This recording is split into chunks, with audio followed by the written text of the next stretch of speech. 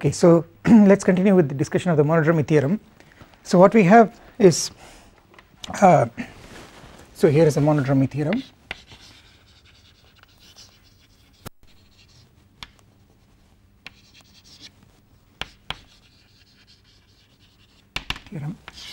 So the situation is like this: you are given 2 points z0 and z1, and you are given a path gamma, and you are given a function.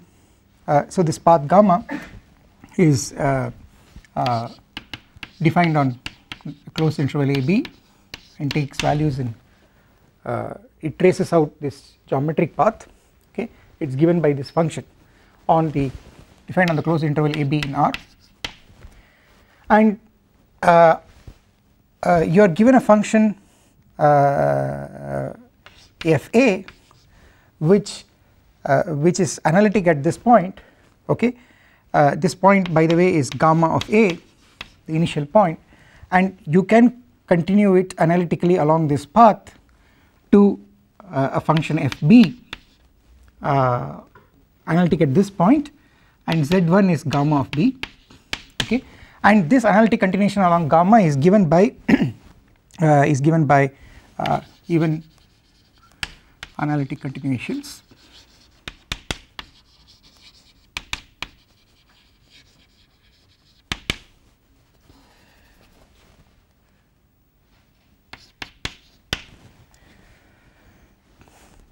So you know the analytic continuations are given by specifying a family of one parameter family of power series. So you have ft of z is equal to sigma n equal to 0 to infinity an of t to z minus gamma t to the power of n, defined in the disk of convergence of this power series, which is given by mod z minus gamma of t is less than r of t.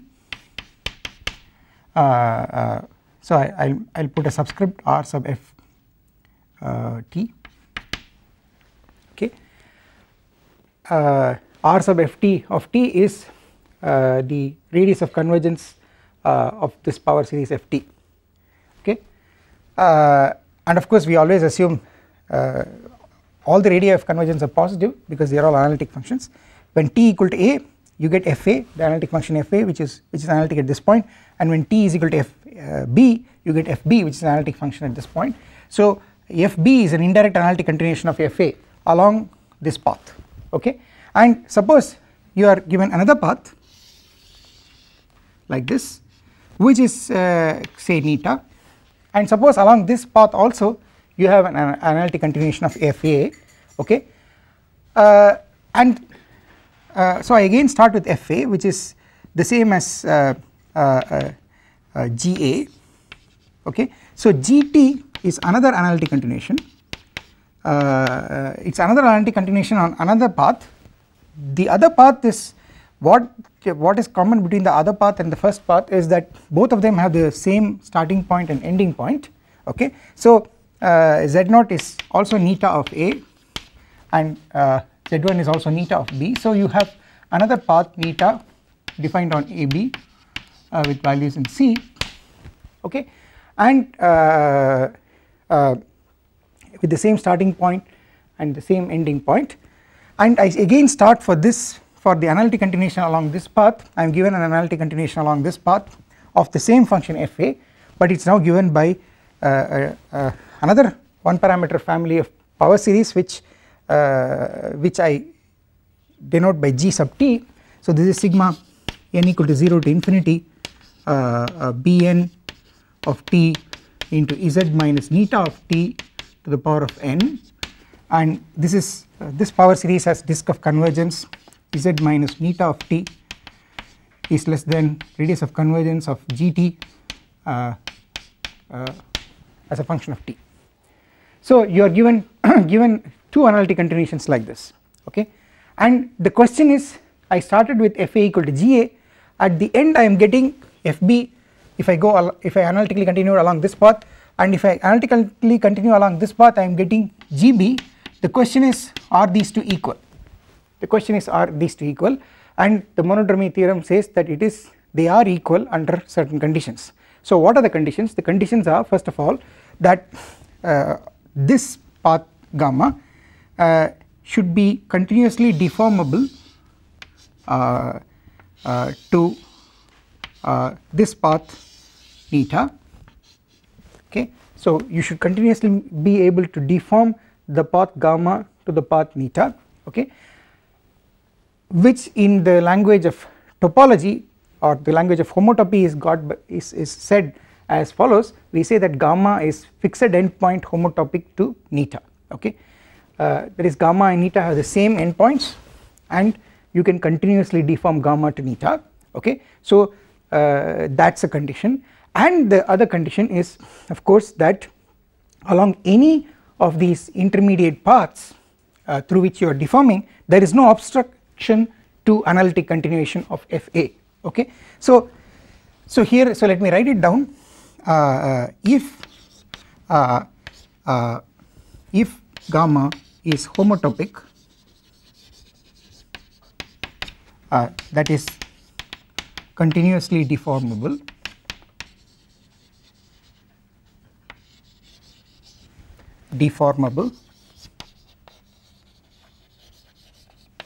to neta and if there is no obstruction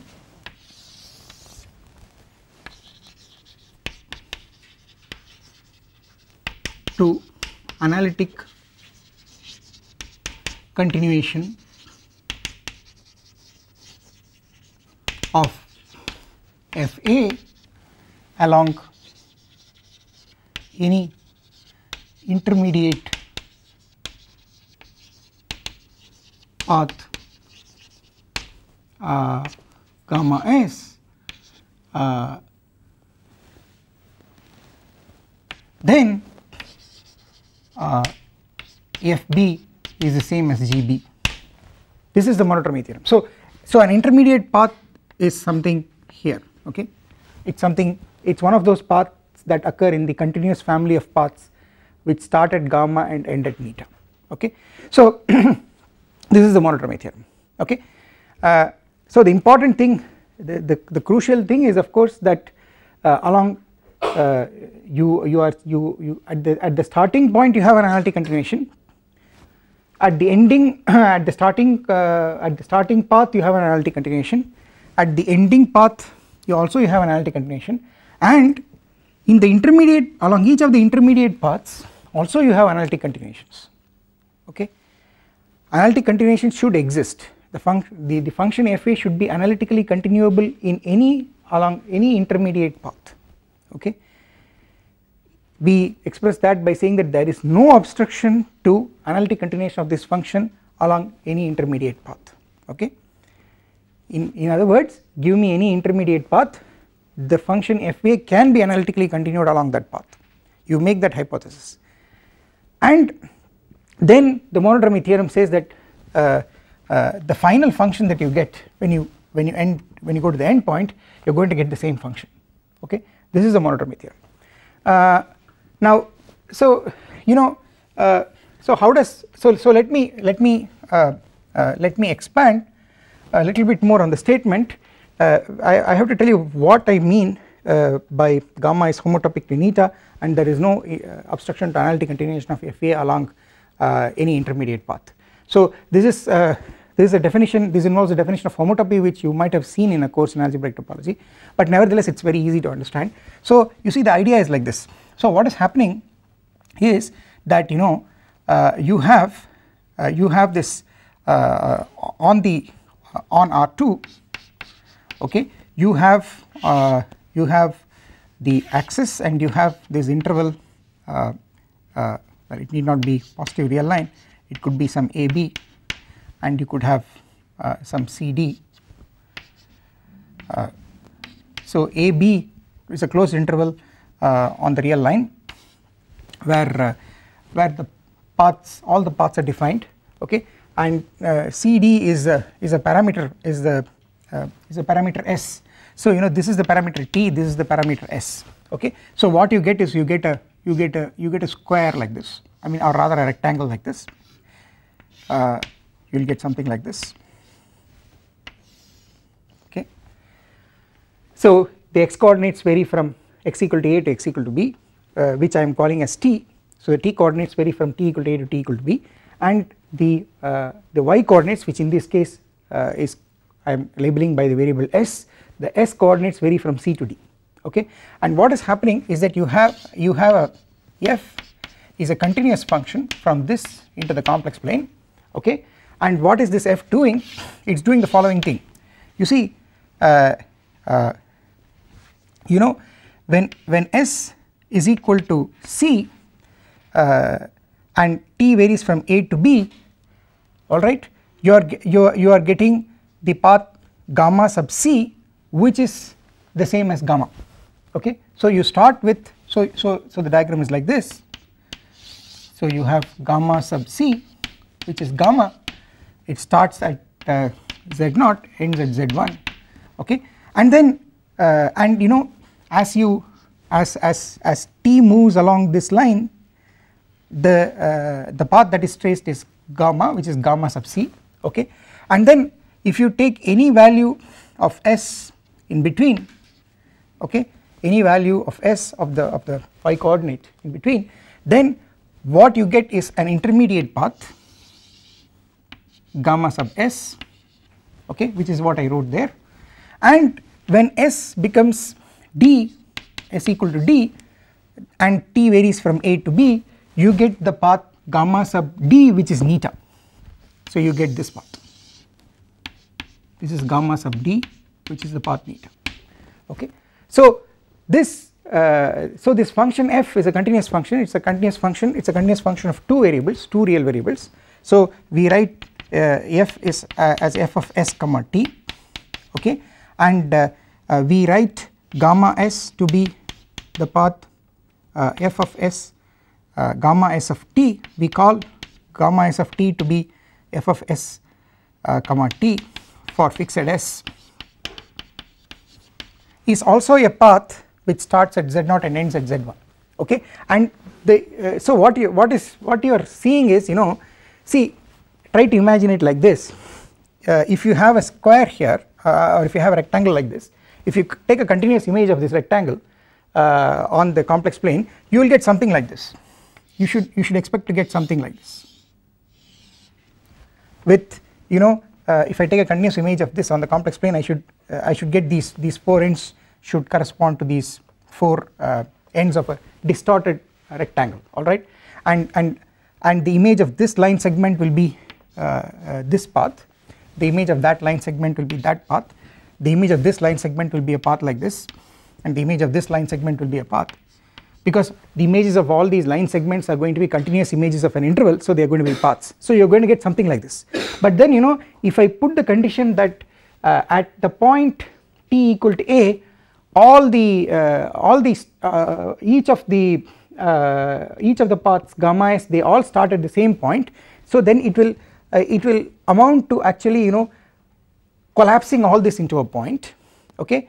And at the point t equal to b, if I insist that all the points end at the same point, all this will get collapsed. So you know, all this gets collapsed to z0, and all these points on this arc on this path, they all collapse to z1, and then, you know, if you collapse it, this is the resulting diagram, this is what is happening, and this is an intermediate path, the intermediate path is here, okay.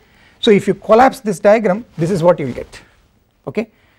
And and we say that capital F is a fixed endpoint homotopy from gamma equal to gamma c to gamma neta equal to gamma d. Okay, this is what I mean by saying that gamma is homotopic, that is continuously deformable to neta.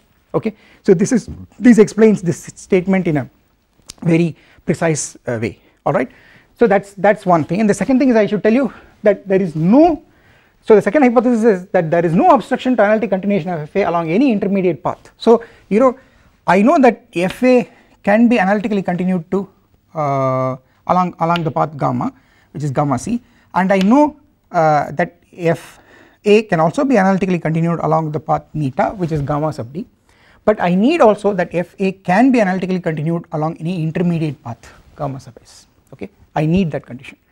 That's part of the hypothesis. And then the monodromy theorem says that in fact along any of these intermediate paths you continue FA, the final function you are going to get will have to be the same, so it has to be FB, which is what it was for the first path. Okay, that is what the monodromy theorem says. Alright, now the point is, let's postpone the proof of this theorem, but let us try to see how why it is important and why it is useful. So so I've told you that given so applications, one of the application is the following. See, suppose you are given u comma f, which consists of a pair f and analytic function on the domain U. Suppose you are given a pair like this. We have defined two types of domains connected with this. We can define two. We have defined, and we have done that earlier. There are two types of domains that you can define with respect to u comma f. One domain is called the domain of maximal analyticity. It is called the domain of maximal analytic continuation of f. Okay, so there is the domain p comma g of maximal p1 comma g1 of maximal analytic maximal direct analytic extension, continuation or extension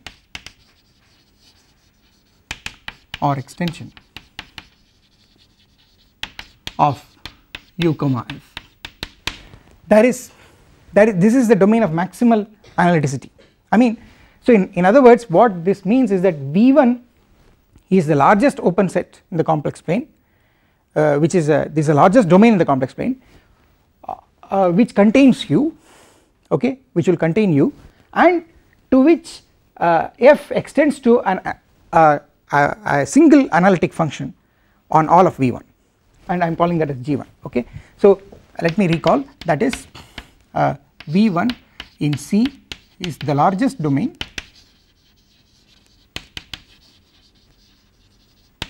V1 containing u such that V1 comma F1 is a direct analytic extension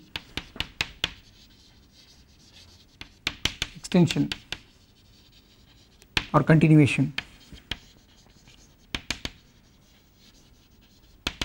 of u comma f, which is just trying to say that if you take G1 and restricted it to u, you will get f. Okay, so this is the largest this is the domain of maximal analytic continuation. Okay, this is the largest domain to which you can continue an analytic function. Okay, so we have seen examples. I just recall, if you take f of z to be 1 plus z squared plus so on, geometric series, and u to be the domain mod z less than 1, the unit disk, then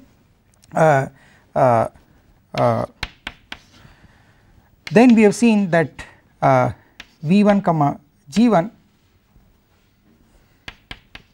is simply the pair that consists of the whole complex plane minus the point 1, and the function is 1 by 1 minus z.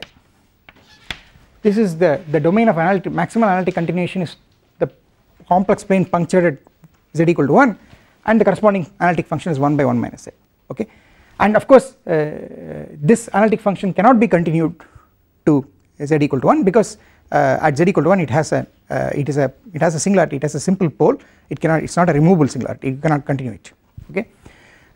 Because if you continue it, if you can continue it, it means that that singularity is removable at least locally, okay.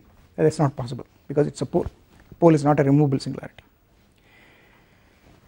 So this is what happens, and then second example is that of the zeta function. Zeta of z is equal to sigma n equal to 1 to infinity 1 by n power z. So this is defined to be sigma n equal to 1 to infinity 1 by e power z ln n, and this is the Riemann zeta function, and you know the domain on which so here I am taking f to be zeta, and I am taking u to be the right half plane to the right of the vertical line, real part of z is equal to 1, okay. So this is set of all z in the complex plane such that real part of z is greater than 1. So this is the zeta function, and we all know that it represents an analytic function in this right half plane.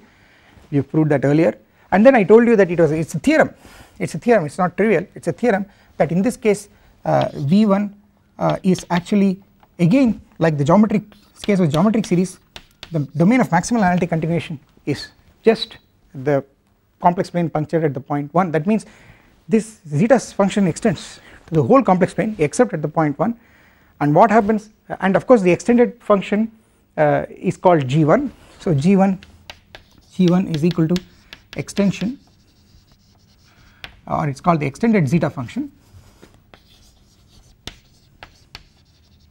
it's called the extended Riemann zeta function, which is just an extension of this function.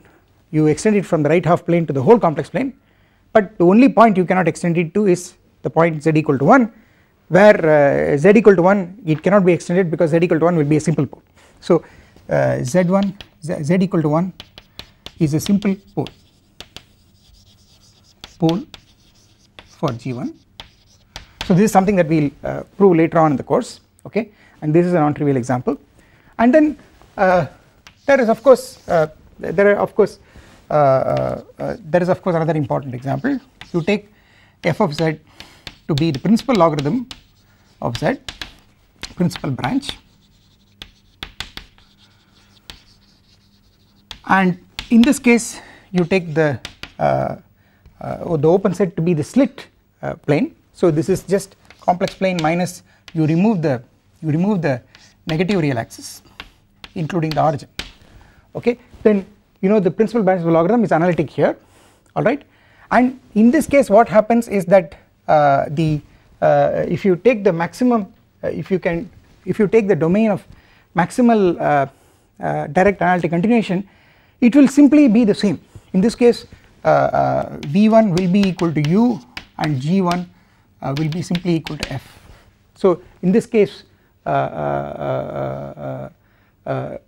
you simply cannot directly analytically continue it across the slit which you have made by deleting the negative real axis, okay.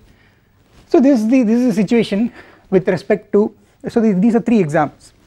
The situation with respect to the domain of maximal analytic continuation, okay, the domain of maximal direct analytic continuation, or this is called the domain of maximal analyticity of the function, okay. Then what we have defined is we have defined another thing. We given a function, analytic function, we also define another domain. That domain is called the domain of regularity, it is called the domain of indirect analytic continuation, okay. So we also have the domain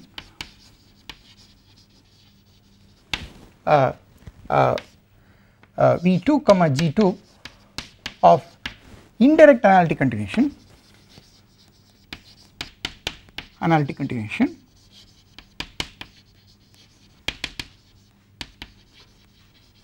of u comma f, okay. We also called the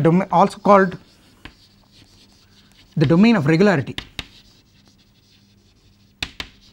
of regularity of u comma f. You also have this. Now what is this domain? See, this is the domain which consists of all those points to which the original function can be indirectly analytically continued along a path.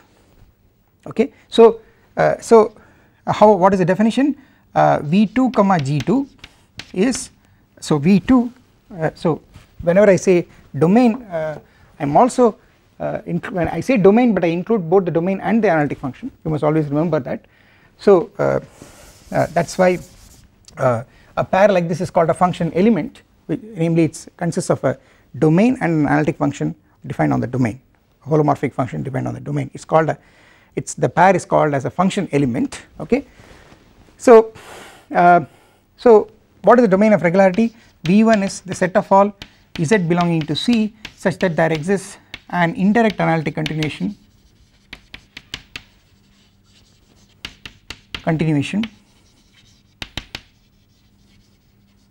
of f from a path f along a path starting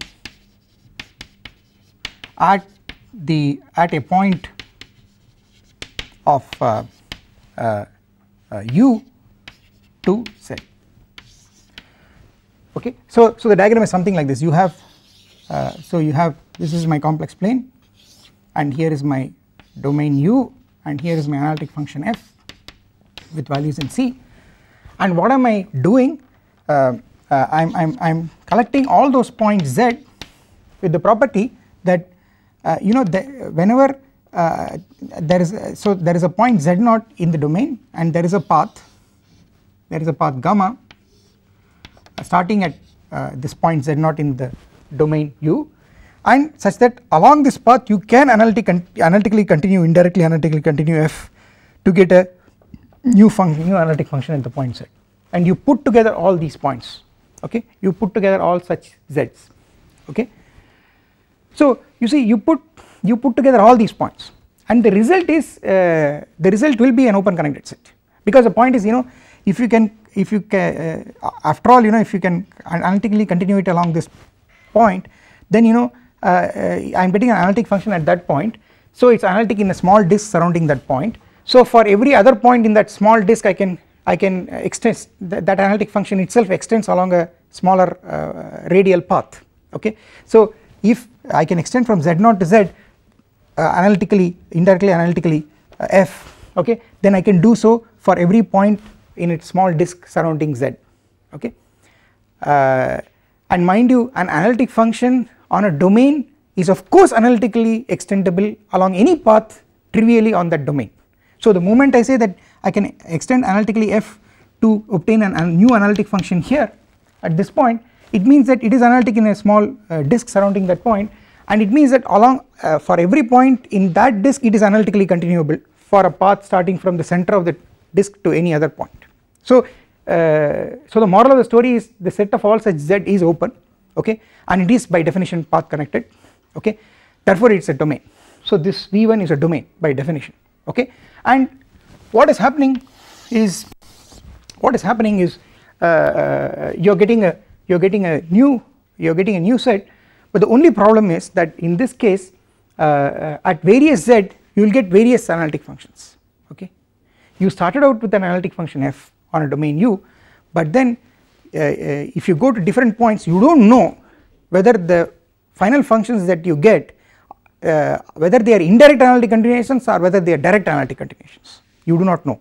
Okay, and so the fact is that so you can look at these three examples with respect to example 1. You see that if you take the domain of indirect analytic continuation, that is the domain of regularity of u comma f, you will still get the same domain because you cannot continue it to the point z equal to 1 because that is a simple port, that is the only point that is left out. The same thing will happen to example 2. Okay, so in both examples 1 and 2 the domain of direct analytic continuation, the domain maximal domain of analyticity is the same as the domain of regularity for 1 and 2, because the only point that is left out is the point z equal to 1, but at z equal to 1 you cannot even indirectly analytically continue the function because of the fact that any indirect analytic continuation will amount to a direct analytic continuation, because every any deleted neighborhood about 1 is already, the function is already analytic there, okay. So any indirect analytic continuation will amount to actually a direct analytic continuation, and you cannot have a direct analytic continuation, you cannot continue these two functions directly to the point z equal to 1, because z equal to 1 is a pole, okay. So in example 1 and example 2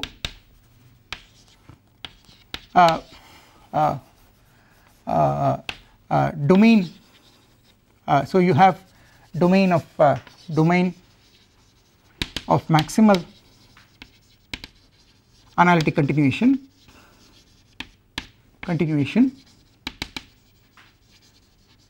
is the same as the domain of regularity, that is of maximal indirect analytic continuation.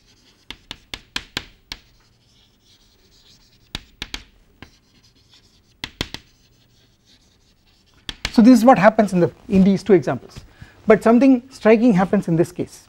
So in this case what happens is that the domain of maximal direct analytic continuation, so of course here I should say maximal direct analytic continuation will be strictly smaller than the domain of maximal indirect analytic continuation. So in example 3, namely if you take the fundamental branch of the logarithm, what will happen is that the domain of maximal direct analytic continuation will be, of course, the slit plane, which is a complex plane minus the negative real axis along with the origin removed, and this will be properly contained in what is going to be the domain of maximal indirect analytic continuation. It will be just the punctured plane, okay. So the whole negative real axis except the point 0, the whole negative real axis will also come in. So it will be, this is properly contained in C minus 0 punctured plane, which will be the domain of maximal indirect analytic continuation. So this is properly this properly contains this, okay. So in other words, if you take the principal branch of the logarithm, what is happening is that it is analytic. To make it analytic I have to throw out the negative real axis and the origin, okay. But if I want to analytically continue it indirectly along paths, I can always analytically continue it across any point on the negative real axis, so long as the path does not go through the origin, okay.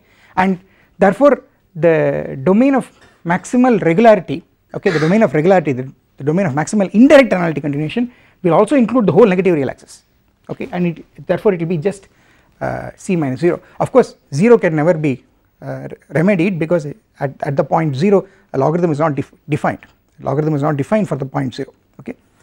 So so you see there is a big difference.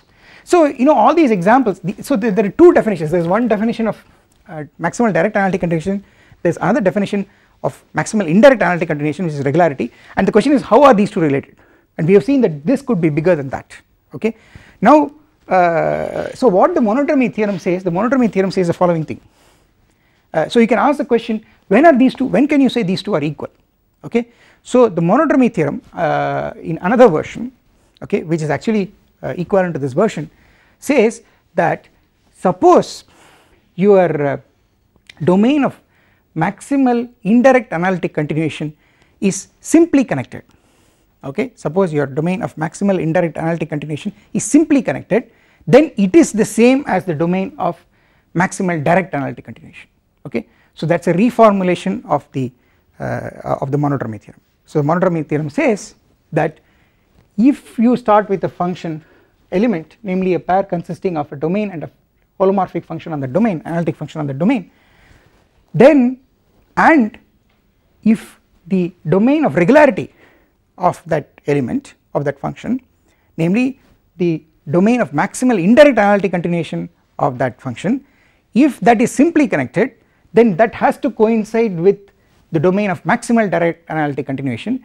In other words, both these domains will be equal, and on the domain of maximal indirect analytic continuation, the domain of maximal indirect analytic continuation will actually become a domain of maximal direct analytic continuation, which means that the function will extend to a single valued function on the whole domain of regularity, okay. Whereas you do not expect it here in this case. For example, you cannot extend log to a single valued analytic function on the punctured disk.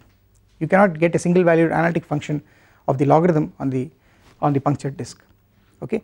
So that is if you want, that is a basic exercise, it is a simple exercise in the first course in complex analysis, right. You can never find a single valued analytic branch of the logarithm on the punctured disk, okay. So so the moral of the story is that in this case the domain of regularity is bigger than the domain of maximal direct analytic continuation, and the problem is that this domain of regularity is a punctured plane, it is not simply connected, okay. So the problem is that you are not able to get a single valued function, you are not able to get a single direct analytic continuation of the function to this domain of regularity. The reason is that this domain of regularity is not simply connected, it has a hole, okay. And what the monodromy theorem says is that whenever you have a domain of regularity which is simply connected, such a thing cannot happen, okay. So let me let me state that that version of the theorem. Let me keep this as it is, so and let me state that version of the theorem and try to convince you why the monodromy theorem implies that.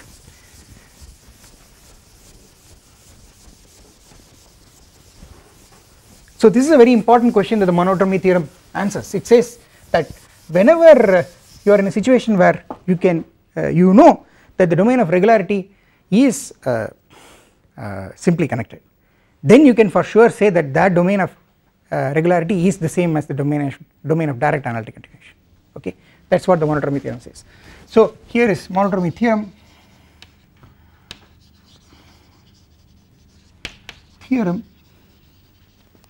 version 2. So therefore let me call this as version 1. This is monodromy theorem version 1, this is monodromy theorem version 2. So what does it say? It says given a function element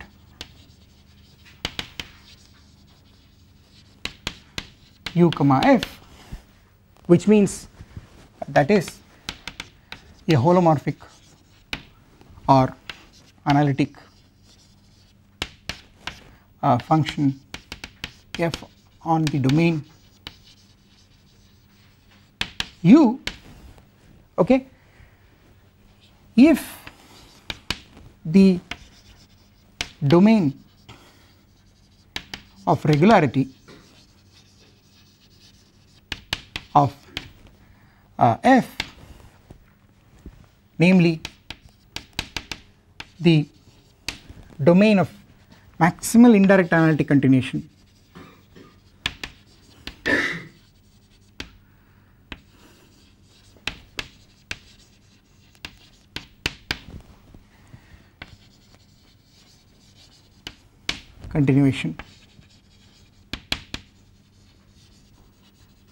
of f v1 is simply connected,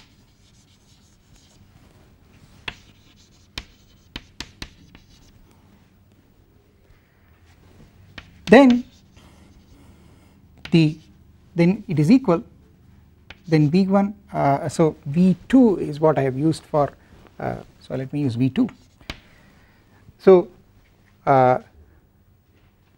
so let me read this for a moment. Given a function element u comma f, namely a holomorphic or analytic function f on the domain U, if the domain of regularity of f, namely the domain of maximal indirect analytic continuation of f, which we call V2 is simply connected, then V1 is equal to V2, that is the domain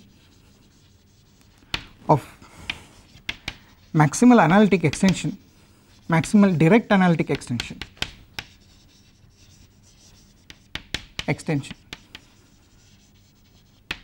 is the same V2, V1 is the same as the domain of regularity.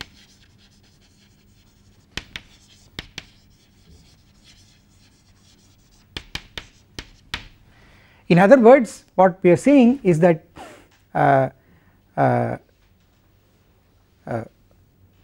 wherever you can analytically extend f indirectly, no matter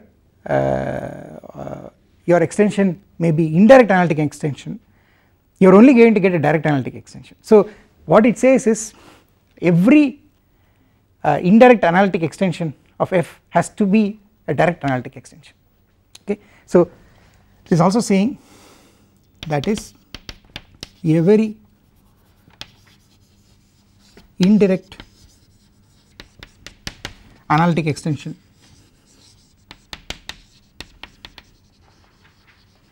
of f is direct, that is what it says, okay. This is the conclusion you can get, you can come to if you assume the domain of regularity is simply connected, okay.